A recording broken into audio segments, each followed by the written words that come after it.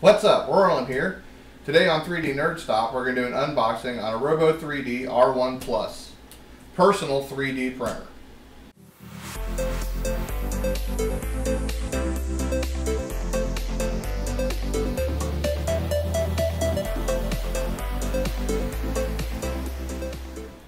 How are y'all doing today?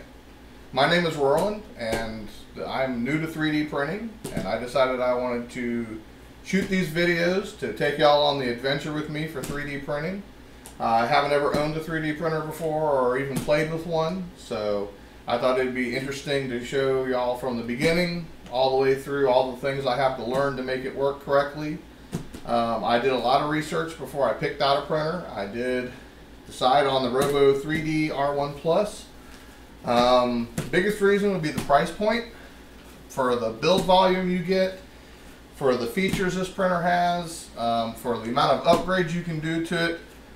But using the printer, you know, it just, for the money, it made a lot of sense. So let's take a look at what comes in the box. First thing we should probably do is take a closer look at the box. Alright, well, let's take a look at the front of the box here. It says Robo 3D, personal 3D printer, 3D printing software included. R+1, plug and play, fully assembled printer and software included.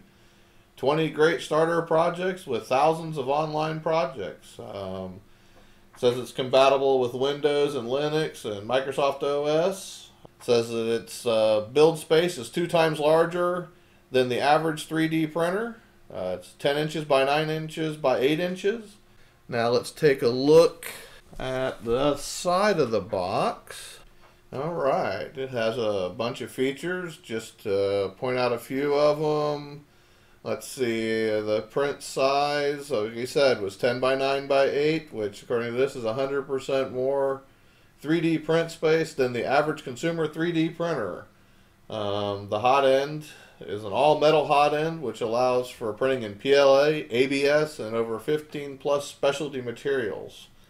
This printer does have a heated platform for better adhesion for your models to stick to. But this printer does also have auto bed leveling, so that gives you more consistent prints. Let's see, high quality 3D printing down to 50 microns.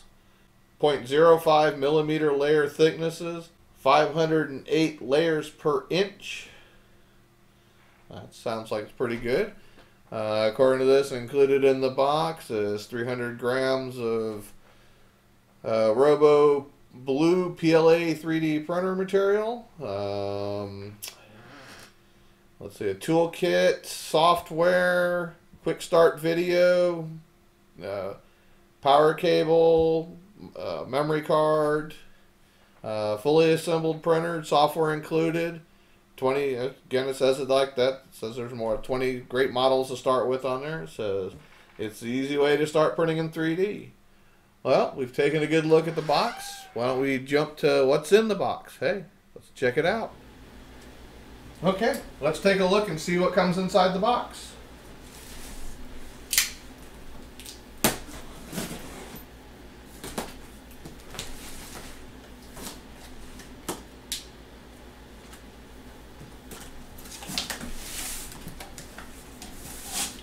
Alright, let's see what we've got here.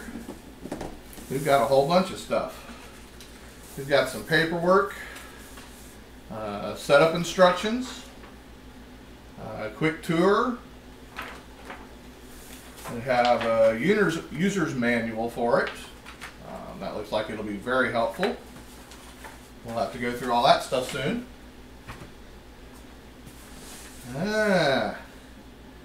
Here's the information for the Fusion 360 CAD software. Now, I actually do use this software already. You can actually use this Fusion 360 for free as a hobbyist, as long as you're not using it for business purposes. And I believe you can even for startup businesses, as long as you're not making like over $100,000 a year. But this is a 1-year subscription for it. And with this 1-year subscription, that's about a $300 value. So set that aside. What else do we got here? Let's see. We got some cables, a USB cable and a power cable. We have an SD card here. There we go. Set that aside. We have a putty knife, which is used to scrape the 3D prints off the build plate.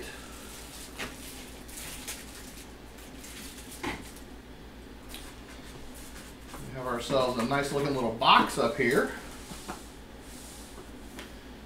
Inside this box there's a glue stick. This is to help you get your 3D prints to stick on the build plate.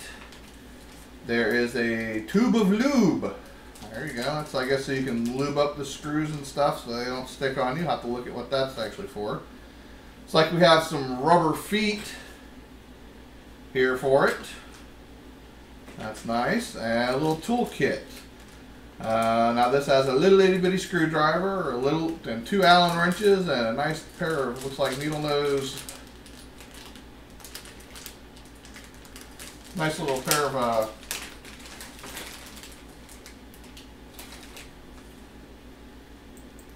tweezers. That's it, tweezers. I'll keep all that right here in this for right now.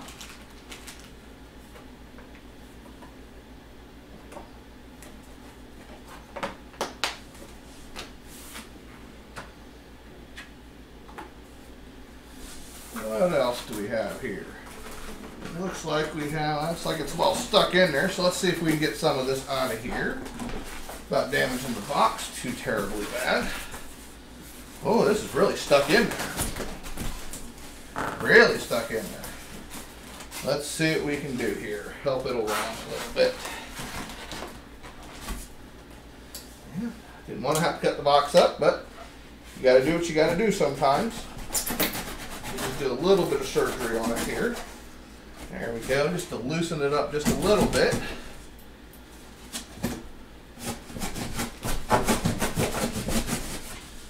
There we go. See if that helps us get this piece out. There we go. Now we can see this stuff fits in here real tight. And we have the spindle holder here. Okay. Look down into the box. Ooh, this is nice. Looks really nice. The groove in the top looks really good. Looks like it has a thing for your filament to go into. Let's tip y'all up so you can take a look at that.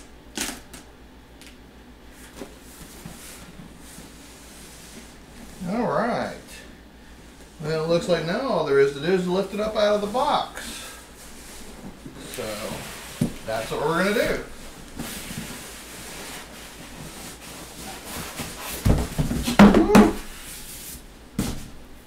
There we go. Okay, let's get the box out of the way here. Put this down here. Now it looks like we have a little box of blue PLA filament that comes with it.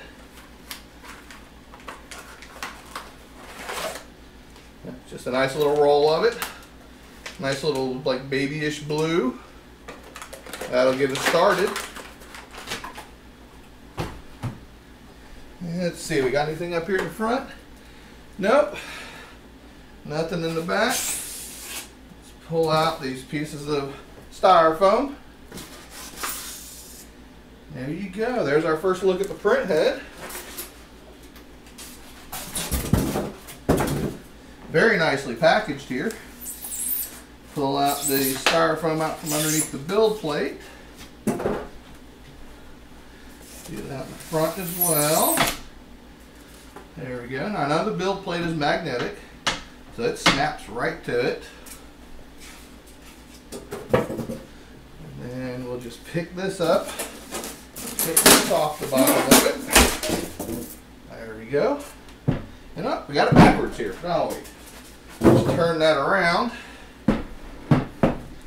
There you go. Now you can see the front of it. You can see it all the way around. Okay. Well, this is The Robo 3D R1+ printer. Looks really nice. Looks like they did a very nice job building this.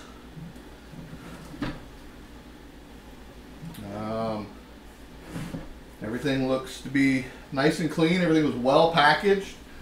Nothing looks like it was rattling around while it was moving. The guide slot up here, it's not poorly cut. I mean, it's not, I wouldn't say it's the prettiest cut slot in the world. They could have done a slightly better job cutting it, but it's not bad. It looks pretty good.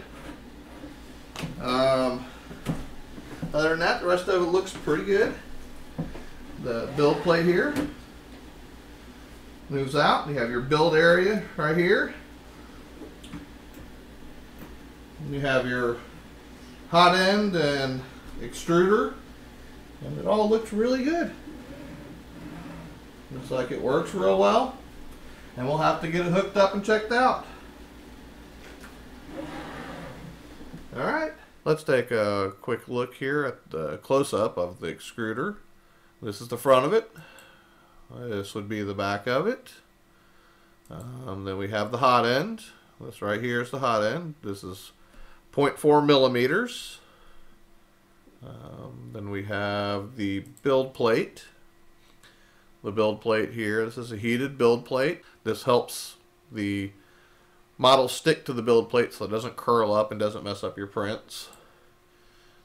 Here's a picture of the slit in the top where the filament goes down through it. And if you look right here in the center, you can see what I was talking about, that it's not perfect, but it is nice. I mean, as you can see, it's rather clean. It's just this one little spot right here where it looks like the bit they used to cut this chattered a little bit and probably wasn't as sharp as it could be. They chipped it out a little, but no big deal. I mean, it's a plastic case. Things like that happen to them. Next week on 3D NerdStop, we'll actually hook up the printer, install the software to it, and print off our first print. So thank you for watching. If you like what you saw, please like and subscribe. Please leave your comments down below. I'd love to hear from you. Thank you, and have a great day.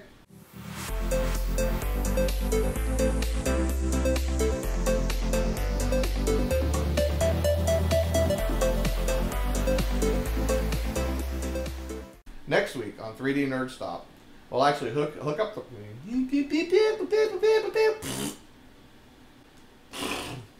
Ah.